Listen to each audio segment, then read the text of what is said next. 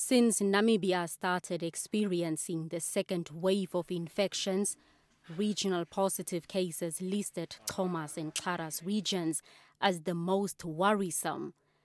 From the latest 2,896 confirmed cases over the past 16 days, Khomas accounted for 1,792 of those, while Kharas came second with 491.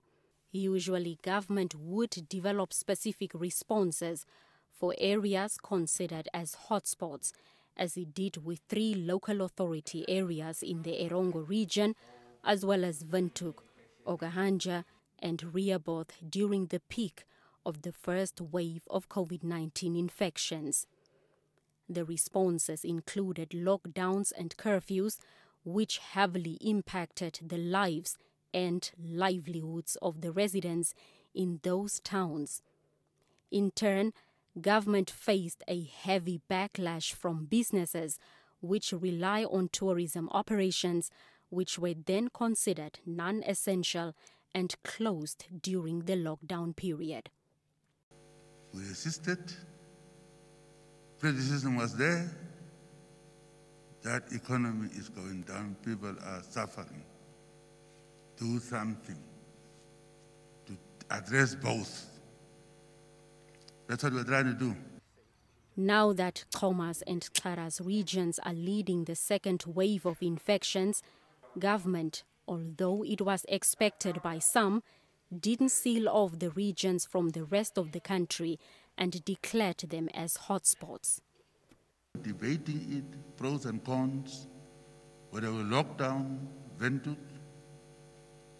the whole country, declare state of emergency, which I warn I can come back anytime and do it, because I have the power to declare it for 7 days only, in absence of the parliament.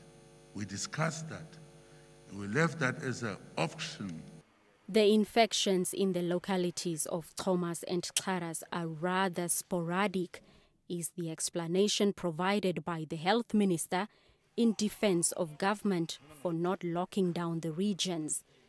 Therefore, country-wide containment measures would continue to apply.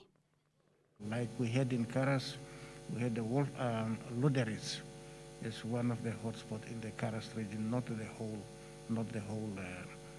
But also to state that when it comes to Khomas, there are no specific place where you can say that this is where the concentration of cases are coming from.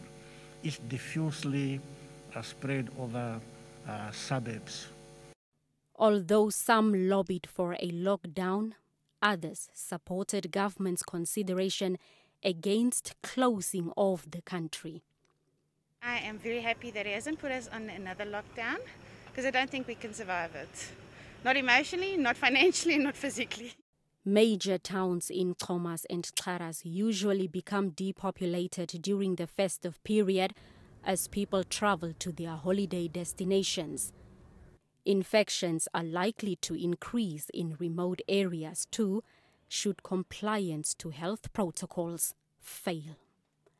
Blanche Khoras, NBC News, Windhoek.